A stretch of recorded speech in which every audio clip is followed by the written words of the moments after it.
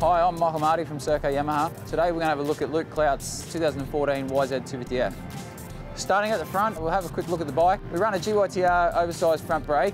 Just helps a little bit more stopping power for the boys after the big long straights and stuff like that. We run Pirelli tyres, front and rear. The other things different to our bikes from standard is our suspension. It's a standard fork with DLC coated lower fork legs. We also use SKF fork seals, which are very good for stiction, and I find them a lot better. Triple clamps, we use extra triple clamps. A lot of adjustability in them, and they're probably the best on the market. Pro taper handlebars are our choice of bars. We use SPP radiator hoses, Hinson clutches in the bikes.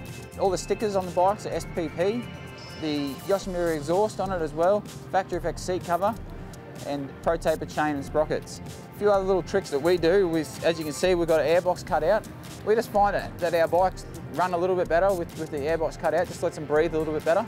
Apart from that, you know, the bikes are pretty standard. Our foot pegs are standard as well, filed just for the riders so they can get a little bit better feel on the foot pegs. You'll also see a lot of SPP bling products on the bikes, like gear levers, rear brake lever, and just a lot of the little anodised bits on the bike.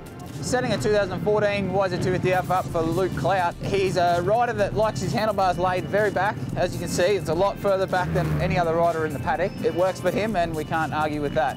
Also motor-wise, he likes a bike that revs out nice and high, and as you can sometimes hear, he's always up high in the RPM. Okay, well that's Luke Clout's 2014 YZ250F from front to back.